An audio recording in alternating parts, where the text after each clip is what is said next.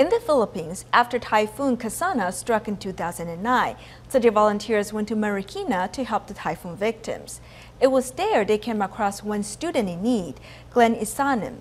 Glenn has to work part-time to support his family with 10 children. Fortunately, city volunteers have been extending assistance to him. On Sunday morning, Glenn Isanan just came home from his night shift.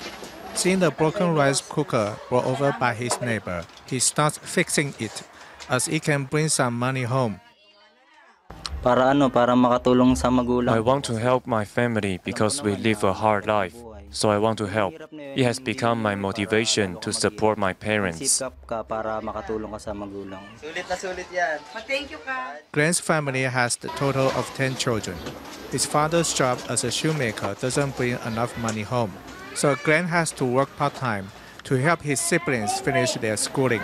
Na-impress ako sa bata kasi I'm impressed that he is young and so mature. lalo pa nalaman ko 10 sila Sa kabilang They live a hard life, but it has made him strong. salip, lalo pa siya nagpakatatag. City provides tuition aid to help Glenn continue his studying, and it has become his motivation to move forward.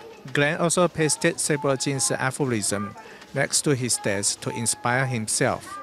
Kasi sabi dito, we need a work. One Jing's aphorism says, "Work harder to inspire love in more people." It motivates me to work hard. Napapasayang tao.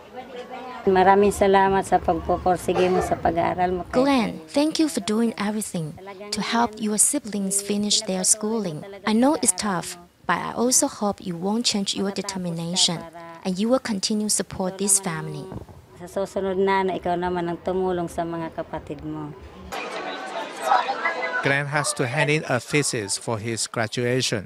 Besides discussing lessons with his classmates, he also takes notes whenever he has time.